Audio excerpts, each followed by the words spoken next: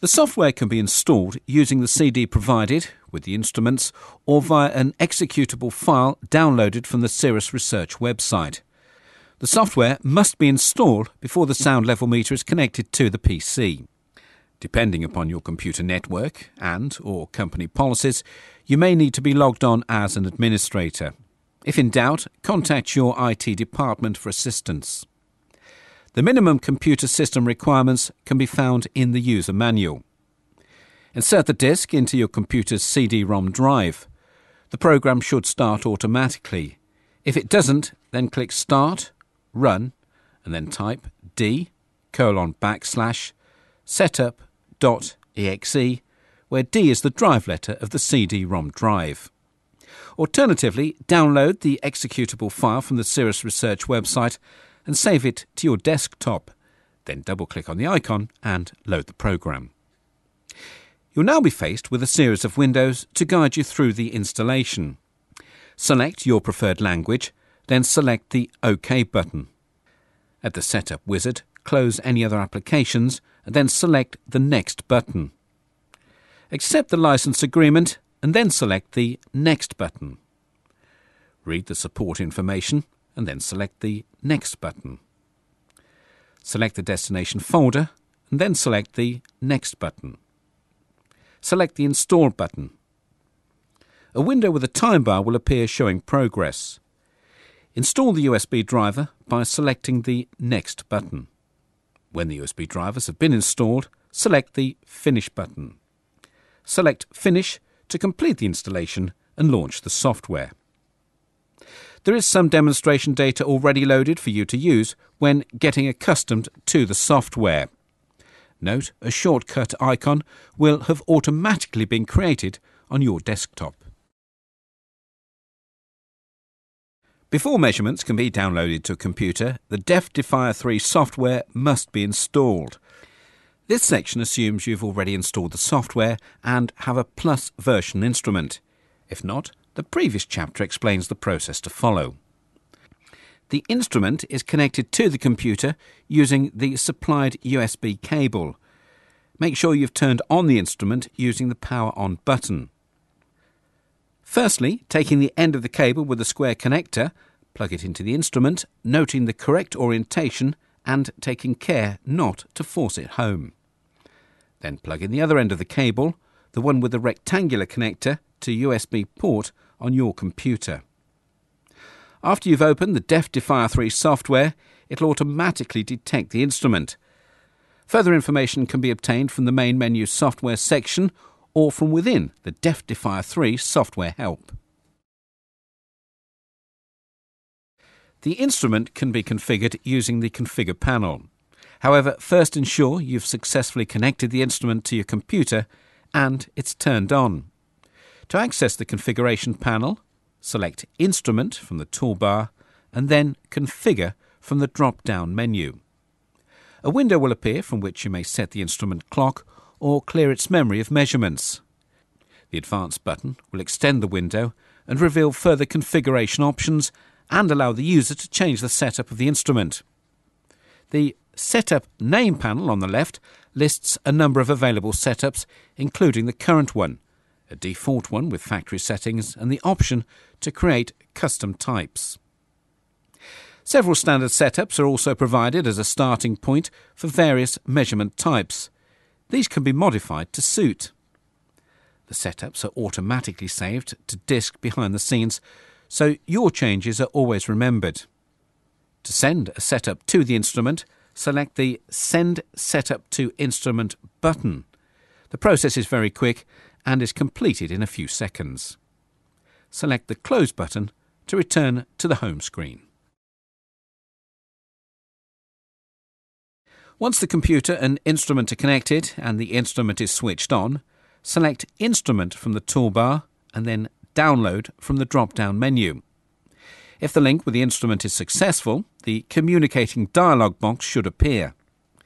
Click on individual measurements in the list to select them for downloading.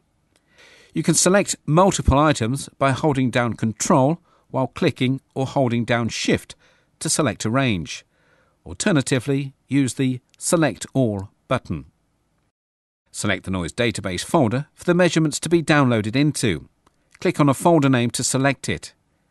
You can also create a new database folder if you wish. Click the Download button to download all the selected measurements from the instrument's memory to the database. During the transfer, a progress bar is shown at the bottom of the screen. When the measurements have been downloaded, the software will open the measurements into new windows. There are two ways of viewing measurements once they're opened: Table View and Measurement View. Measurements can be opened using several methods, but the easiest is to simply double-click with your mouse. When a measurement is opened, a new Measurement View window will open.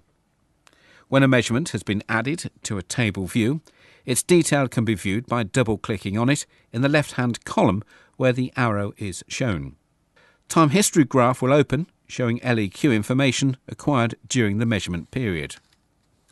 Octave band measurements are displayed with the acoustic parameters down the left-hand side of the window and the graphical representation on the right-hand side. The graph will automatically scale to fit the available window space. The frequency bands are plotted along the x-axis of the graph, with a level for each band represented by the height of its bar on the y-axis. The measurement data can be exported by selecting Tools from the toolbar, then Export Table, or Export Time History Data from the drop-down menu. This will open the Export Data window, in which many options are available for export. The measurement data graph or table can be copied to the clipboard for use in other applications, such as word processors. Select Edit from the toolbar, and then Copy Chart to Clipboard from the drop-down menu. When octave band measurement is opened, the Hearing Protector Selector button is activated. Click this button to open the selector. The software takes the noise level from the measurement, and for each of the different hearing defenders and earplugs in the database, the assumed protection at the ear is calculated. If the assumed protection exceeds 85 dBA, the exposure time is shown.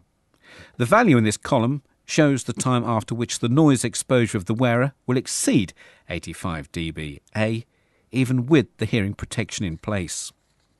The selector can filter the results using a number of rules. Click the Colour Code by Assumed Levels box, and the results will be colour-coded. Where the assumed protection is above 85 dBA, the colour will be red. Between 85 dBA and 70 dBA, the colour will be green. And below 70 dBA, the colour will be orange. Click the Don't Show Protectors with Assumed Levels Higher than the Criterion Level box to remove any results that are above 85 dBA. Click the Add 4 dB to the assumed levels to add a 4 dB real-world factor to the results. This takes account of the realistic use of hearing protection and is recommended by the HSE in the 2005 Control of Noise at Work regulations. The information can be sorted by any of the columns by clicking on the column header. The information can be printed as a report with either the whole results list or an individual protector selected. Select File, Reports, and choose either the Hearing Protector list or the individual protector. The broadband or octave band measurement report takes a single broadband or octave band measurement and presents a simple report. The process to follow is identical for both types. Double-click on the measurement you wish to use for the report. It's less confusing if no other measurements are open. Select File from the toolbar and then Reports, and either broadband or octave measurement from the drop-down menu. A dialog box appears where you can select which data to include. Choose the options required and then select the Preview Report button. The Report Preview window will open and display the report and also allow further options such as the choice of printer and its setup, as well as a quick or advanced export option. The Quick Export button will use the default export functions and provides the quickest and simplest export of data. The Advanced Export button allows the user to select a range of different features and parameters to be included in the export. When the Export button is pressed, Deaf Defier3 will ask for a file name to save the file. When the file has been saved, Deaf Defier3 will ask for the file to be opened.